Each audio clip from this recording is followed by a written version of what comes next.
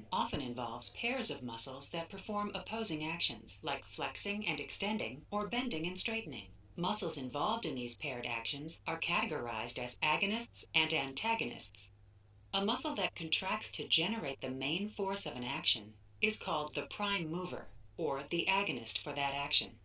Muscles that perform the paired and opposing action are called the antagonists. The agonists in elbow flexion are the muscles that contract to bring the elbow joint into a flexed position. The antagonists are the muscles that perform the opposite action, elbow extension.